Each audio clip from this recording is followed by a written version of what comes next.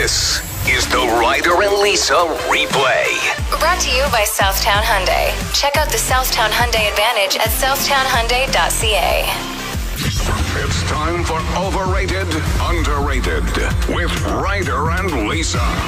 Underrated, not having a zit on your lip. Oh my God, it's so painful and ugly. I feel like I've done this before. It was probably like 6 months ago when I had a zit on my lip. We could do the top 7 at 7 today with painful places for zits. We should. Because the lip would be on there. It would definitely be on there. I don't think it would be number one. No, but it inside would be... of the nose would probably. Ooh, maybe. Trying to think of some other ones that would be even more painful. What do you think it's from? Like just by chance or? Chocolate. Yeah. And like, is it that you ended up with some chocolate on your lip? No, I think it's just like it's seeping out of my pores. Okay, got it. Awesome. All right, overrated, underrated. I'm going with underrated, having auto start in your car. Yes. I don't have that, and man, is it ever cold. Like the drive to work, I'm in a winter jacket this morning, and I'm like, nope, still not warm.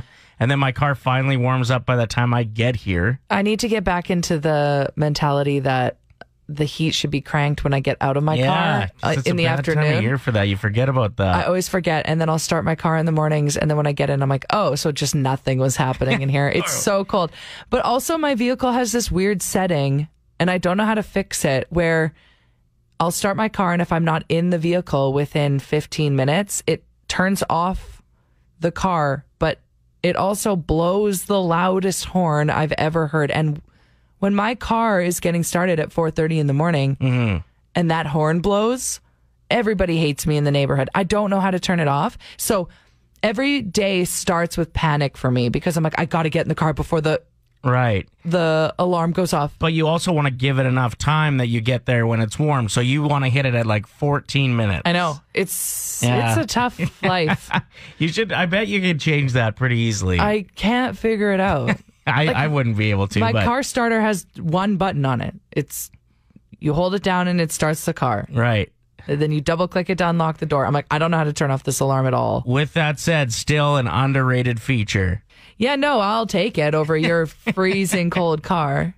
There's a pair of nonprofits that are housing homeless people in these tiny, cute, sustainable homes in people's backyards. This started in Seattle. There was a man who worked for an architect company, and he befriended a homeless person outside.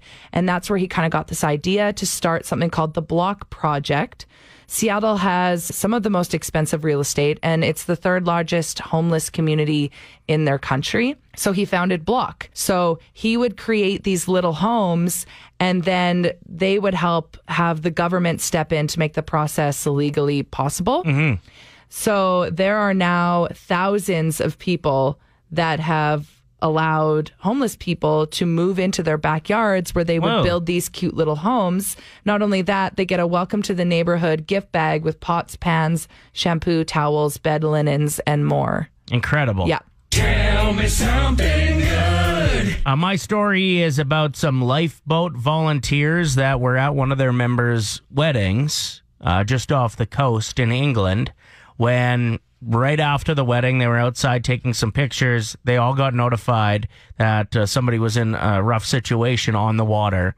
So they all just booted her out there. 7 minutes later, they made the rescue. That's how close they were to where the incident shook down. Whoa. And they were all like in their gear because they were on call anyway. Mm-hmm. But yeah, they managed to get over there and save the paddleboarding family from some rough water in 7 minutes after they were at their buddy's wedding. You know, it's crazy to think. Yesterday, I was at the grocery store, and there were a couple of firefighters in the store, and they must have gotten a call because they dropped their groceries and booted out and got into their big firefighter truck and took off with the rest of their crew that was waiting in the vehicle. So that must be why.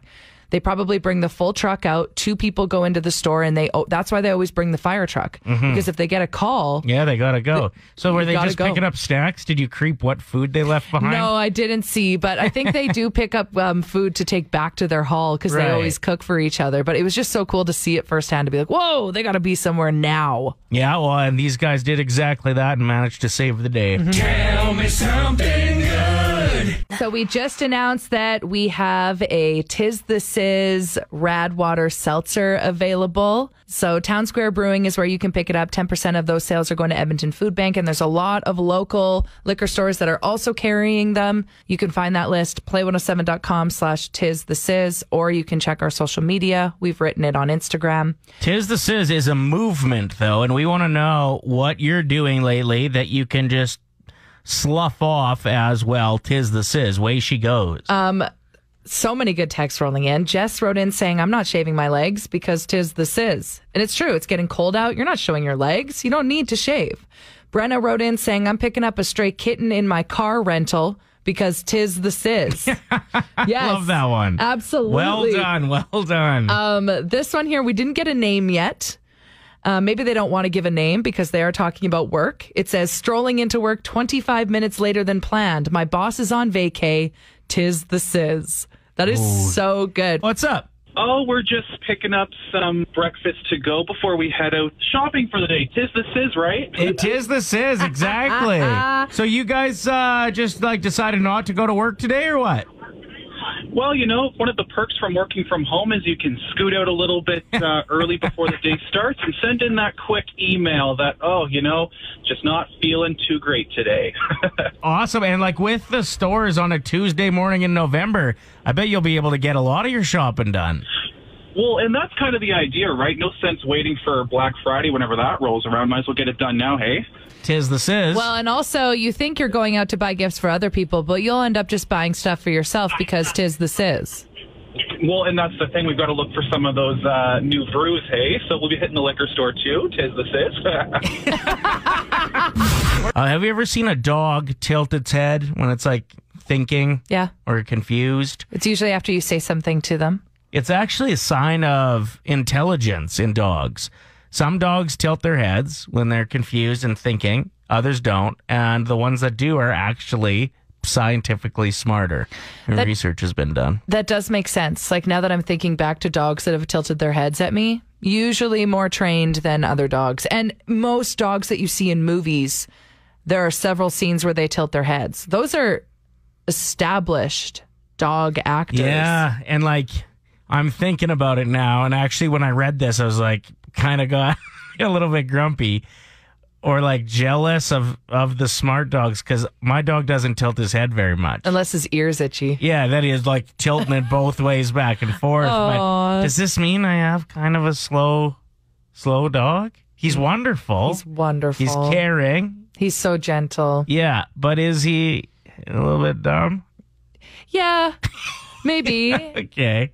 He even ate the stairs, so I guess I should have known at that point.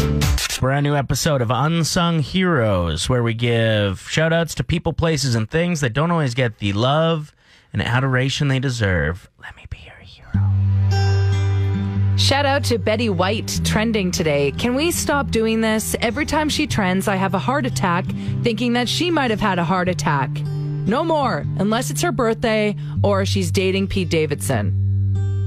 Quit making her trend for no reason. I've heard rumors. They were holding hands yesterday. Shout out to dentists trying to get kids to turn in their Halloween candy for toothbrushes. Is that a thing? Yeah.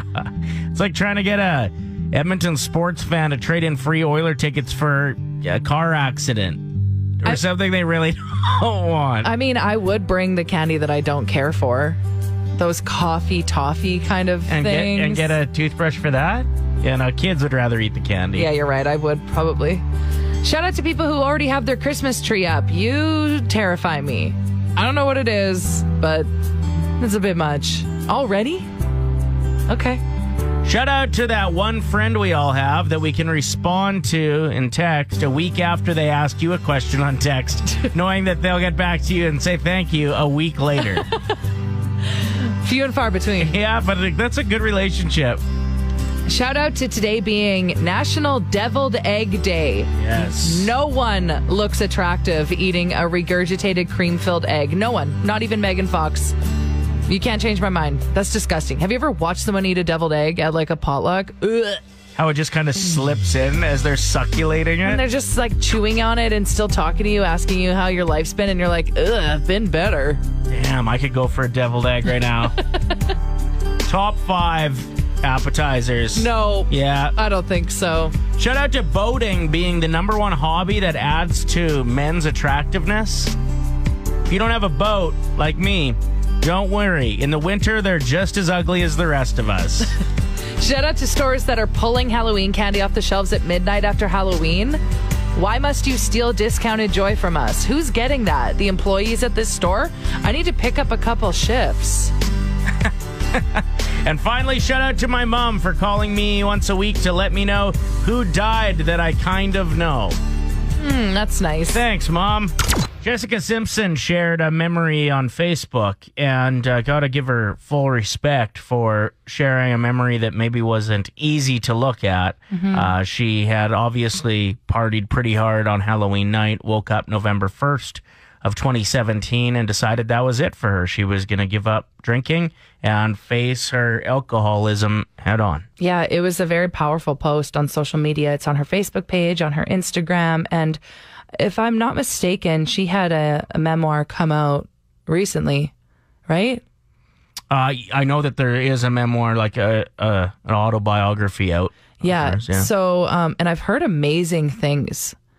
And she actually voices it if you get it on audiobook. And even if you're not a huge Jessica Simpson fan, apparently she's extremely raw, vulnerable, funny, gives a lot of insight into Hollywood, talks about John Mayer and how terrible he was to her. I'm just so intrigued. I want to know more. So in this post, she wrote, it is a picture of her. We shared it on Play 107's Facebook page if you want to go check it out. This person in the early morning of November 1st, 2017 is an unrecognizable version of myself. I had so much self-discovery to unlock and explore.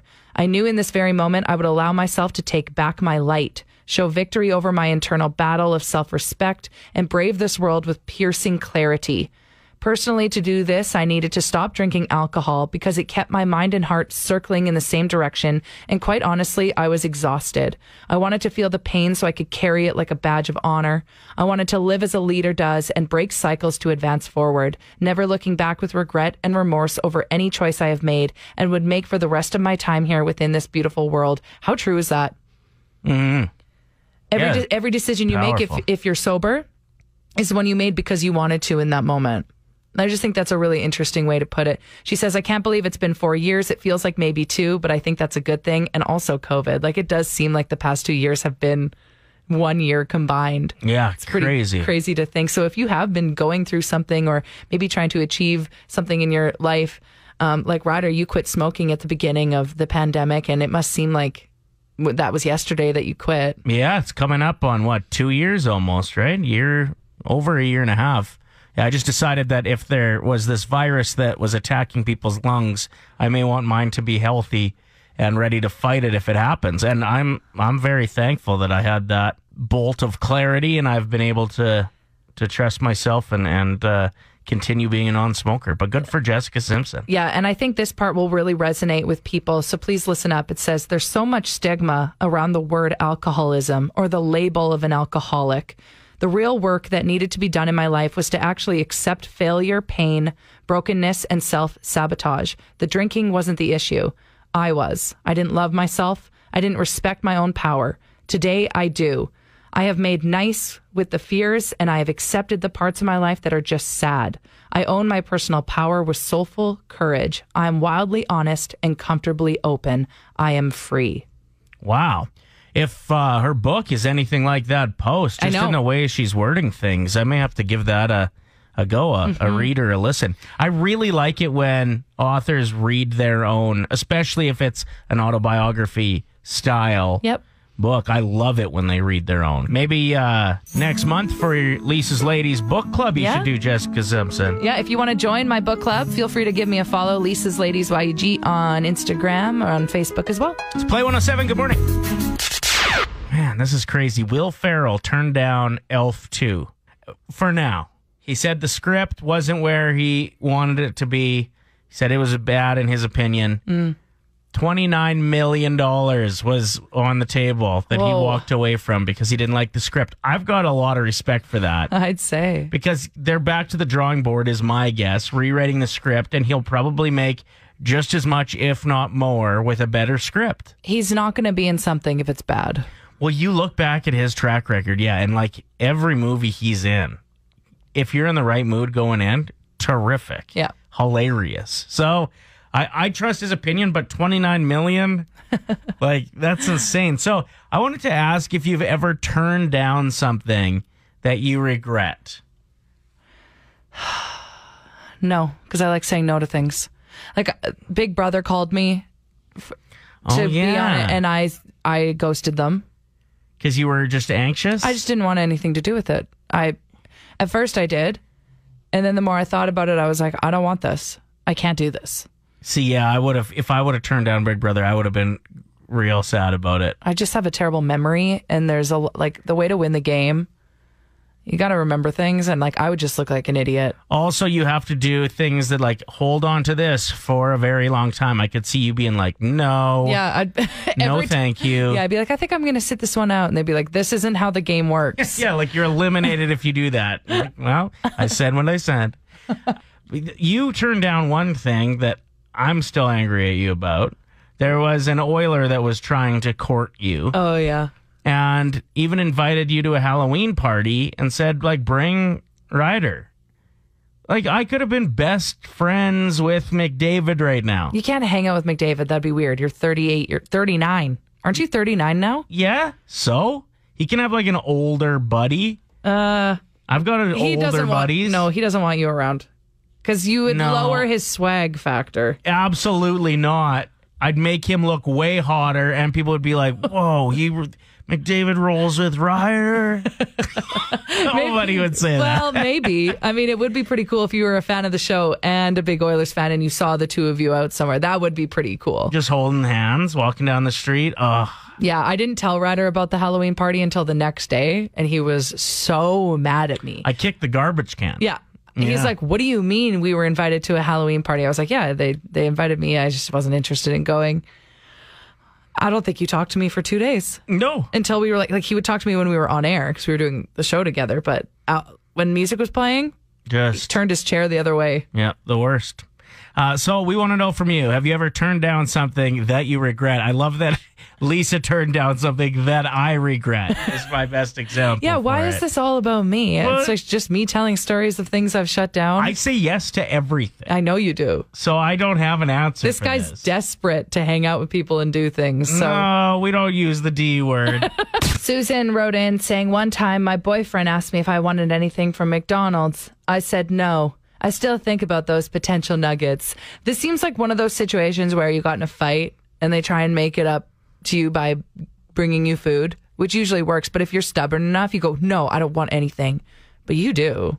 Big time. You always do. Amy texted in saying, the thing that I regret is saying no to smoking a joint with Ice Cube when he came to the city. It was either 2004 or 03. I'm not sure. I was at the bar, but I can't even remember what bar it was because they've changed the name of it so many times. Rum or Empire or something. One of the bars that was at West Edmonton Mall. I wish cell phones were more of a thing back then. I definitely would have gotten a lot of pictures with him. Yeah, no kidding.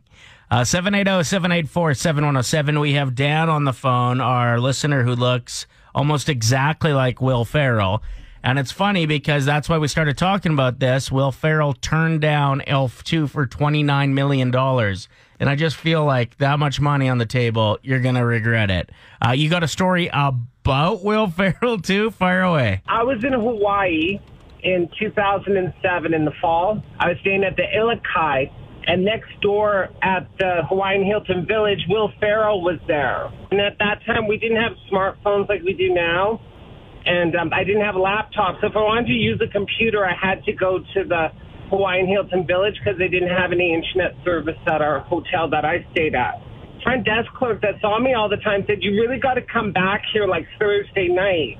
And I'm thinking, I can't. Like, I'm in class. And they're like, you got to come back. You're going to regret it. And she was right, because that night they were having a Will Ferrell lookalike contest, and I missed it. Oh, you would have won. Yeah, totally. So, like, everyone would have thought that you were there for the contest, though, For right? sure. Yeah, and when I was out, like, that week that Will Ferrell was there, everybody would, like, stare through me. And so one time I was out, and I was eating a hot dog because we were going on some trip, and this woman staring at me, I'm like, hey, And she's like looking through me. I'm like, hey, I'm talking to you. She's like, what? And I said, have you never seen anybody eat a hot dog before? And I walked away. And she's probably thinking, that Will Ferrell, what a jack. Play 107. Ryder and Lisa. Brought to you by Southtown Hyundai. Play 107.